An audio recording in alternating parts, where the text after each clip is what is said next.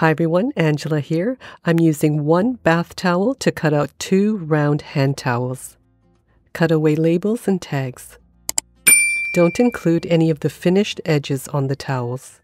Start by cutting the length of the towel in half and then remove one of the layers. Fold the piece in half and then in half again without including the finished edges. Make a mark on the center of the fabric.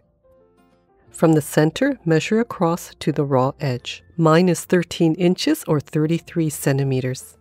Use your measurement to mark from the center all around to the other edge. Just make your marks about 1.5 inches or 2 inches apart. Cut around through all the layers and then use this as a template to cut out the second piece. If you don't want to use a towel, you can also make them out of fabrics such as cotton or linen. Here I'm using 3/4 yard or 0.8 meters of cotton waffle weave. Don't include the selvage in your towels, and because the fabric is thinner, this time you can fold and cut all the layers together, and then mark the centers of both pieces.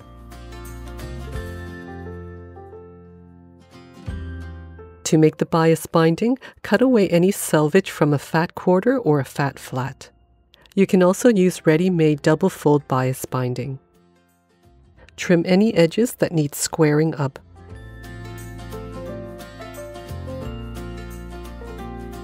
On your fabric, find the crosswise grain that has a little bit of stretch and the lengthwise grain that has no stretch. Cut a 2-inch or 5 centimeter wide strip along the lengthwise grain. From that strip, cut 2 7-inch or 18 centimeter pieces for the loops. Lift the bottom corner and match the left edge to the top edge and crease along the fold.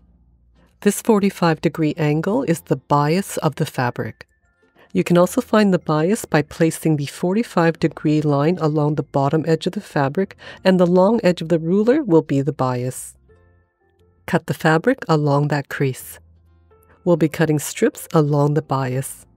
Place the 2 bias edges together and then turn the fabric so that edge is vertical. Then carefully fold in half and half again, keeping those edges all lined up. Carefully cut 2-inch or 5 centimeter strips through all the layers. If you're finding this video helpful, make sure to like and subscribe and leave a comment below. I'd love to know where you're watching from. Remove the small corner pieces and open up the rest of the strips. Depending on the size of your towels, there should be enough binding for 2. Most of the ends will have 45-degree angles on them already. Any that don't, just lay it down, place another on top, and then cut at the same angle. To join the pieces, you want to line up the angles at the ends like this. Flip one piece over so that right sides are together. I'm just going to draw the 1/4 inch or 6 millimeter seam allowance to show how the edges should be put together. You don't want the corners to match, instead slide it over so that the edges match at the ends of the seam allowance. Pin or clip in place. Put the edges together in the same way when the angles are in the opposite direction. You can just join them at the machine or join all the pieces together first. I'm using the Juki TL2010Q sewing machine. The link for this and the tools I use are down in the description below. If you're in Australia or New Zealand, click the link for Echidna Sewing and Juki Junkies for North America. Start by sewing a few stitches first, and then push the corner right into the needle. Stitch together using a 1/4 inch or 6 millimeter seam allowance. There's no need to back tack, just keep stitching about 1 inch past the end of the seam. It's important to start and finish your stitching exactly where the edges meet. By doing that, the edges of the binding will be nice and straight. When it's not sewn from corner to corner, the sides of the binding won't be aligned. It's okay if it's off just a tiny bit, but you don't want it to look like this. Once all the seams are joined together, separate them with clippers, or I just use the thread cutter on the side of my machine. Next, separate the seams and press them all flat. Trim away all the corners, even with the edge. To help fold the sides, I'm using a 1" or 25mm wide bias tape maker. The tape goes in this wider end, gets folded along the sides, and then comes out 1/2 inch wide. With the tape wrong side up, angle the end a bit and thread it through. If you have any problems, just use a pin or an awl to push the fabric through. Neaten up the sides and press a bit at a time. The folded sides should be even, with just a bit of space in between. If it helps, place a pin on the end to keep the tape in place while you press. When going over the seams, just make sure they're open and folded properly.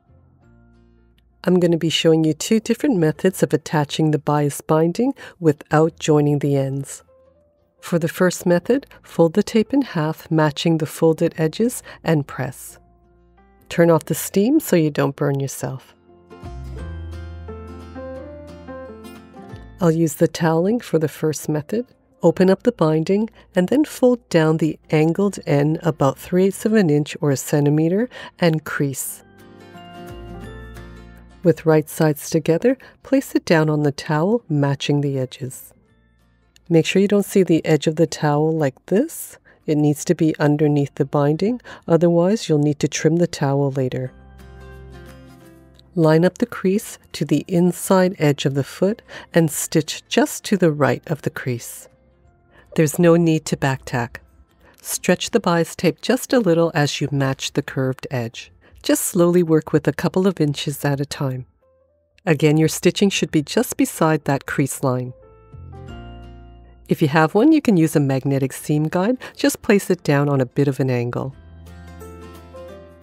When you get close to the end, overlap the bias tape until it's about 1/2 inch past that corner, and then cut.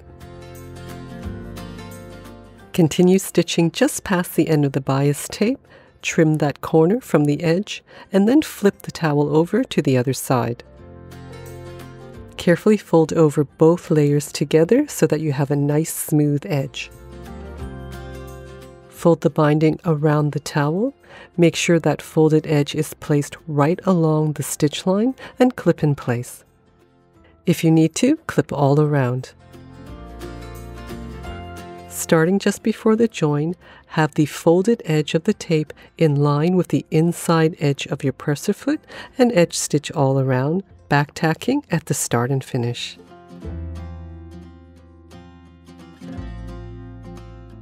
The edge stitching should look pretty much the same on both sides. For the second method, we want the back of the bias binding to be a bit wider, so instead of matching the folded edges, offset it by about 1/16 of an inch or 1.5 millimeters.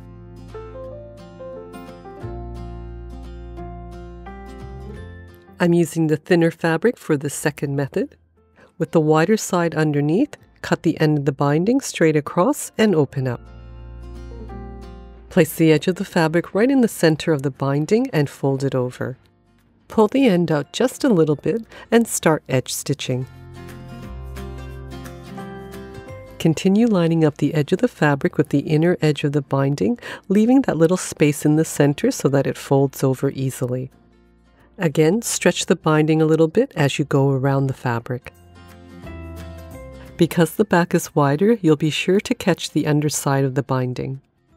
When you're close to the end, trim away the start of the binding in line with the towel.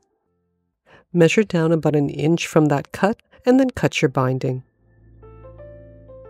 Fold the end over and just pinch in the center a bit. Continue edge stitching to the end, making sure to cover the edges of the binding underneath and to catch the back of the binding, then back tack to finish.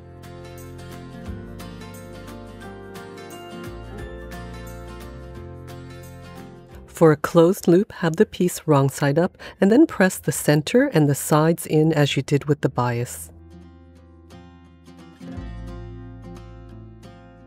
Open up, match the short ends with right sides together and clip in place. Stitch with a 1/4 inch seam allowance, back tacking at the start and finish. Press the seam open and then fold all together again. Starting at the seam, edge stitch both sides of the loop, back tacking at the start and finish.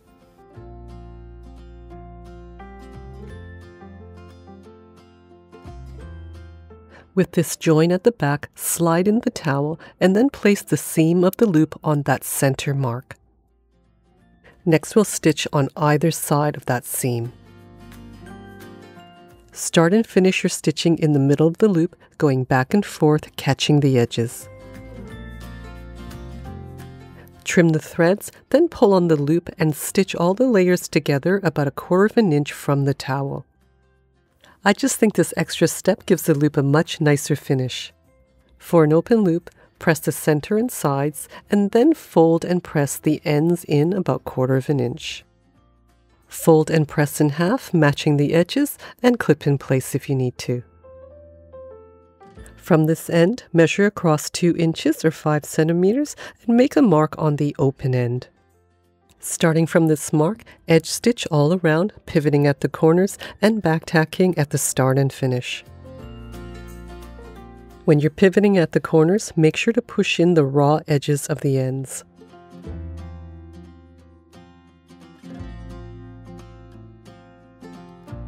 At this mark, turn over the loop and draw a line across. With the join on the right-hand side, slide in the towel and then place the line of the loop on top of that center mark. Then stitch on securely, finishing in the center of the loop. To add cam snaps, put the ends together and then take a cap and press it to mark the center. Make a hole through both layers, and I'm adding a cap and stud to the shorter end and a cap and socket to the longer end. The towel with the closed loop will hang over a hook this way, so you could add something decorative or embroider something on the front here, and the towel with the open loop will hang over a bar this way, and this will be the front here. With all this area, you're sure to find a dry spot to wipe your hands. Thanks to Danielle for reminding me that they have round towels in France. Thanks again for watching, take care, and see you in the next video.